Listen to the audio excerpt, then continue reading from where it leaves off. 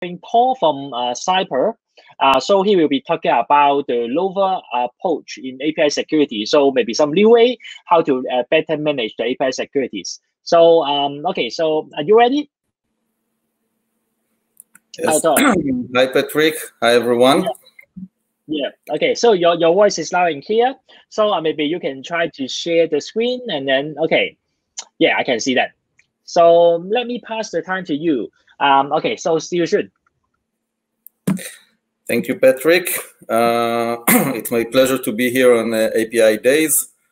I guess for most of you, I should say good afternoon. Here in Israel, it's still morning. And I would like to address my talk and lead you a little bit about API security in general. And I guess for most of you, it's maybe your first steps when talking about API security. And I would like to share from my experience, first of all, give you a little bit of motivation. What are the problems? What are the issues that you should consider? Then talking a little bit about the landscape of current solutions, moving on to the highlight of my presentation about what are the novel approaches and what's the importance of them. But let me start with some words about myself. Hopefully it will give some of you some motivation to keep along with my presentation. So I'm a graduate of an elite IDF program that is called Tal My last position was the CTO of Israel National Cyber Directorate. That's a government entity responsible to protect the whole civilian and federal sectors of the state of Israel, reporting right to the Prime Minister. Before that, I spent almost 20 years in the security forces, doing all kinds of cybersecurity that you can imagine, but I cannot speak about. But I think that this is what gave me a lot of the perspective that I would like to share with you. Somehow throughout my career, I also managed to do a PhD in machine learning, and I'm trying to use that when coming to solve some of the API security problems. So API protection is a major issue. For those of you who are not convinced yet, let me share some facts. So 3 years ago, the API economy was already estimated by more than $2 trillion. This means that, like the famous saying about bank robbers, that say they rob banks because this is where the money, in this case, the money moves to the digital economy. There is a lot of money in APIs, so a lot of bad guys are after you. But it's not only about bad guys, it's actually the whole volume that we see is moving from normal HTML traffic to the API communication. And Gartner predicts that next year, 50% of web attacks are going to be through APIs. But then again, I want to emphasize a very important thing that I will lead you through my presentation. Malicious actors are one very important, very significant threat, but we can see that there are many other incidents that APIs are involved. Some of them are not actually malicious attacks. I think the most famous one is about the interaction between Cambridge Analytica and Facebook, in which via APIs, Cambridge Analytica actually stole all Facebook graph. They didn't commit any attack. They didn't exploit any vulnerability. They were a legitimate user that misbehaved. And I will emphasize that. In my view, I call APIs, the API architecture, insecurity by design. Actually, the opposite of what we expect from any new system that we would like to see secured by design. In APIs, the nature of the APIs actually make them something that is probably the most similar to what you would imagine as insecurity. And why is that? First of all, it's what I call the open architecture. APIs are the nightmare of security people. In APIs, we actually create like a highway from anywhere in the world to the crown jewels of our data because it's great for the business, because this is how we make revenues. But from a security perspective, the fact that it's only one bit that can distinguish and differentiate between a legitimate use, something that supports the business, and a catastrophe that someone is able to extract all your data, it's really a problem. Next, I think that throughout this conference, we were talking so much about the importance, about the advantages, about the high development that we want to see in APIs. And this is really in practice what happens. The APIs are being developed in the most agile manner. But then again, from the security perspective, it means that there is no way one can actually avoid misconfigurations. One can actually avoid vulnerabilities and all kinds of problems that are caused by your own developers because they are running in high pace in order to install the next versions. One not so large Israeli company once shared with me that they are updating their APIs on an hourly basis. There is no way one can do any kind of reasonable QA, not to talk about all the other security tests that I would like to see before installing a version. This means that this really, the vulnerabilities are actually in there. I think the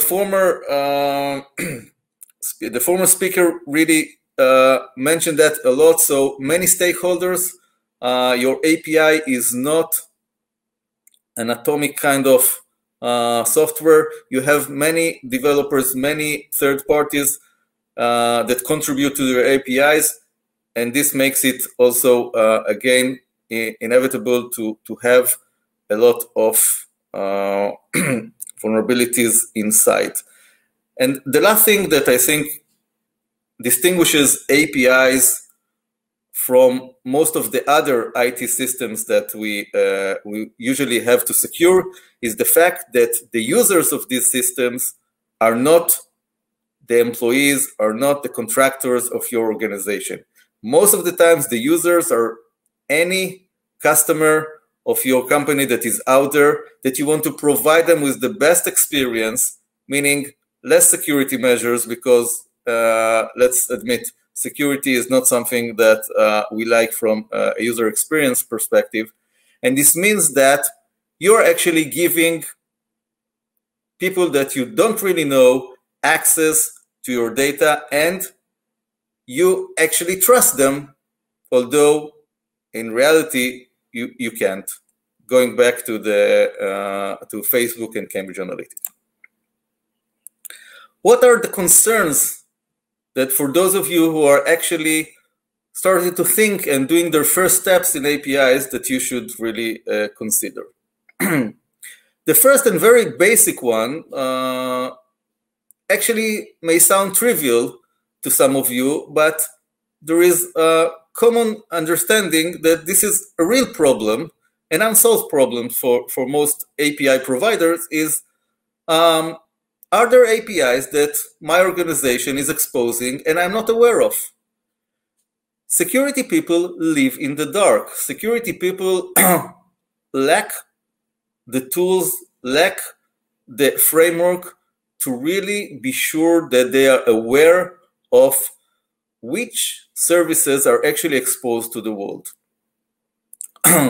Even if you're using an API gateway, in most of the times, because this is a domain of developers, security people find out that there are deprecated APIs, there are hidden APIs, there are servers they were not aware of that don't really go through your API gateway, and they feel blind.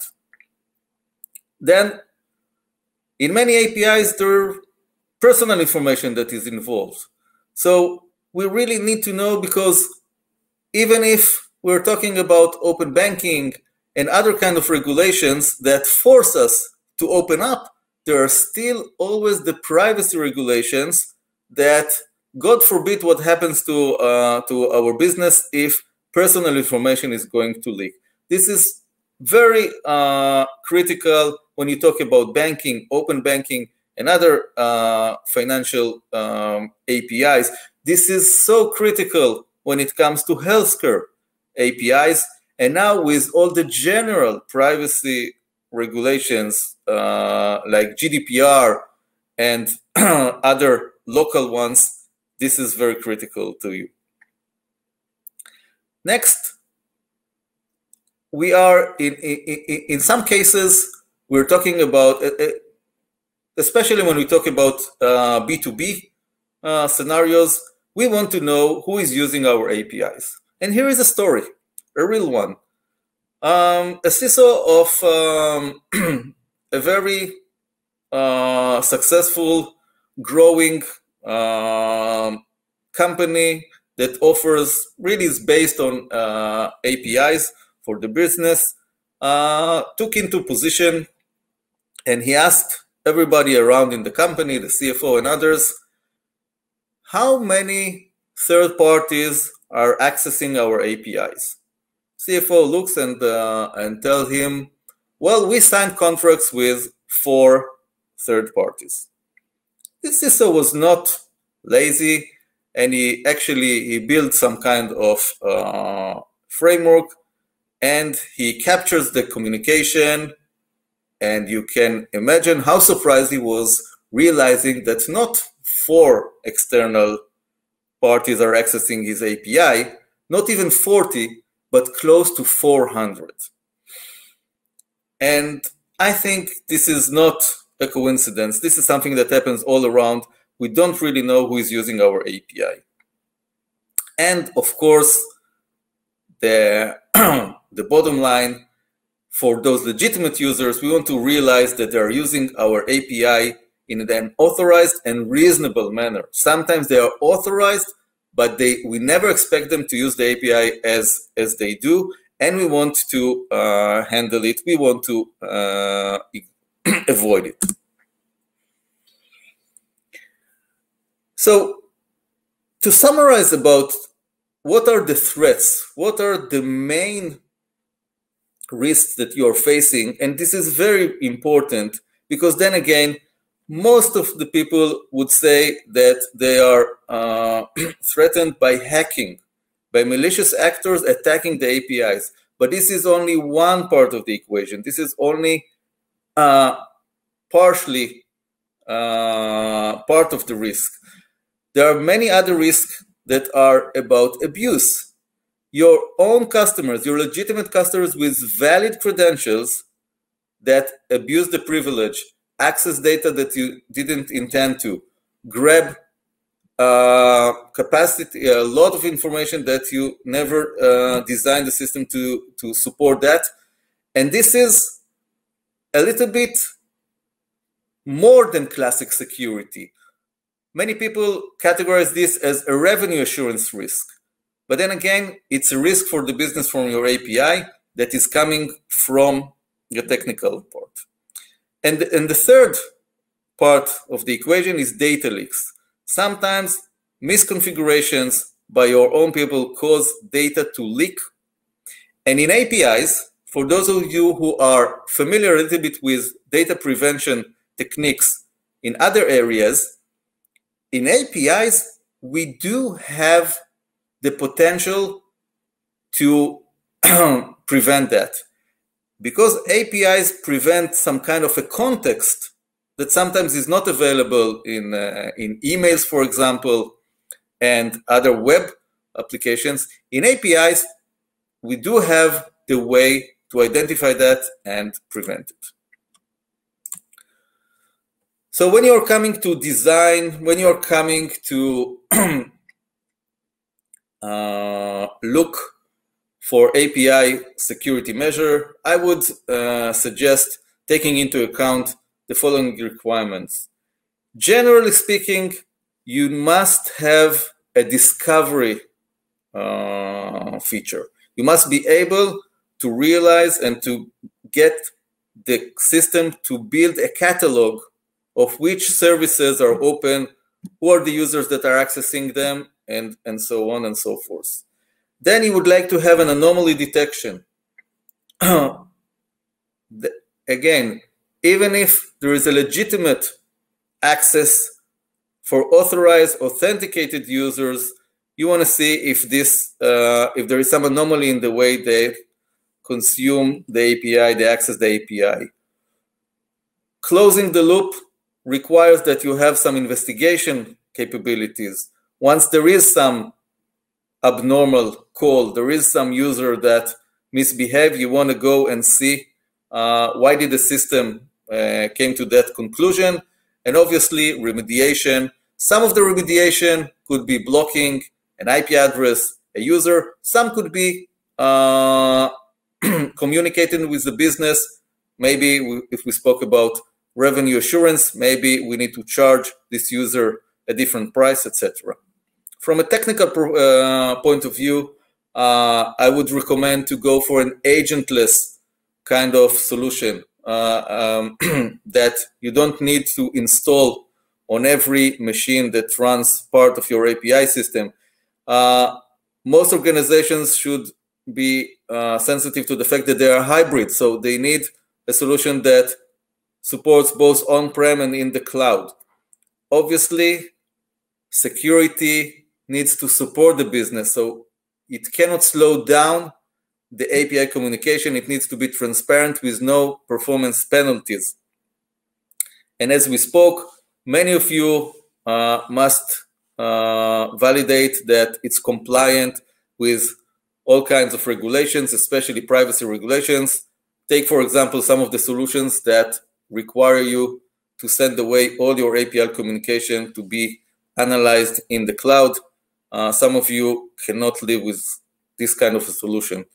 And the last one, trying to be as general as we want, still in the next step, after you do your first step in API security, you would like to see something that can understand and adjust itself to your business logic, something that can live with a specific kind of API security requirements. Let me fast forward a little bit to make it to the novel approaches that I want to present. There is a large spectrum of API security solutions. We kind of categorize them if they support the development, kind of API collaboration tools that helps you validate that your API that is installed is consistent with your Swagger files, etc. Then there are some that we call runtime application self-protection, pieces of codes that you compile with your API services that help you monitor what happens there, and some API bus breach and attack simulation, like taking the pen testing that we know from other fields of security and embedding them into API-specific tests to detect vulnerabilities in your installed code. One word about classic WAF and API gateways. It is believed that these are only a very basic tools that one can use. WAFs are rule-based. Still, they are rule-based. It means that you need to update them on continuous basis. It cannot live in an agile API domain. And API gateways don't see all the communication on the one hand and are not built for specific security. And this leads me to the novel approach I want to share with you, which I call deep message inspection. In deep message inspections, we're talking about tools that act like API sniffers. they inspect all the API communication and specifically get to the bottom of your payload. They have the capacity to do multi-level profiling. It means that they understand what's the normal behavior for every user interacting with every endpoint that you expose. Because of the criticality of the personal information, we want to see that PIIs can be detected and associated with the right users to, again, to find out the most critical threat that you can have, that personal information is leaked or is being exfiltrated to the wrong source. And we need to see how it behaves along the time. We need to see correlation between different calls and something like a time series of behavior. We want to follow sessions. We want to follow users, how they develop, how they change their behavior along the time. The importance of deep message inspection cannot be really questioned about. The fact that we need to discover all APIs that are exposed, the fact that we need to build the catalog of your APIs, because this is how we build the trust between the developers, the business people that push forward to open as many APIs as possible because it creates revenues, to the security people that now don't feel blind. Now they know what happens there. They know that developers are embedding the security requirements and they can really control it 24/7. We can detect leakage of PIIs. We can offer compliance validation with all kinds of privacy and non-privacy regulations. It can detect when you're not consistent with your Swagger and other definitions. And the fact that we capture all the API sessions, we monitor deep inside the messages, can really reduce our false alerts, can really help us discover issues that are not only malicious attacks, but actually some misbehaving users and some leakages. I don't think I have more time, so let me just share my contact details here. I'll be more than happy to continue the conversation with anyone who is interested, and I leave little time for questions. Yep. Okay.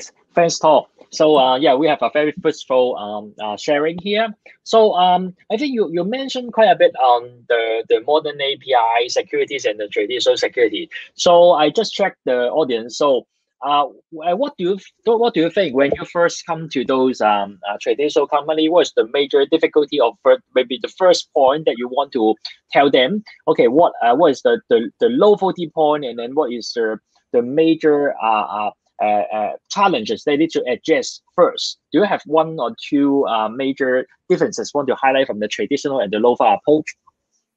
Yes, I think the first step and the basic step, and this is not only me saying, but also I heard it from customers, it's the discovery.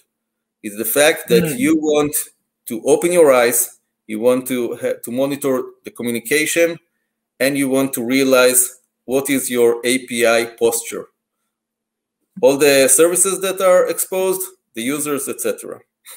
Then the next challenge is coming up with the anomaly detection that really suits you, because security people realize that if I can bring you the most sophisticated tool, if you don't know how to use it, if it really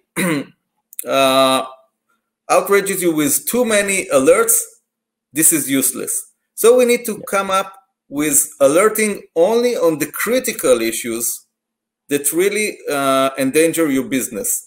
Many APIs share public information, so they are not threatened by someone accessing this information.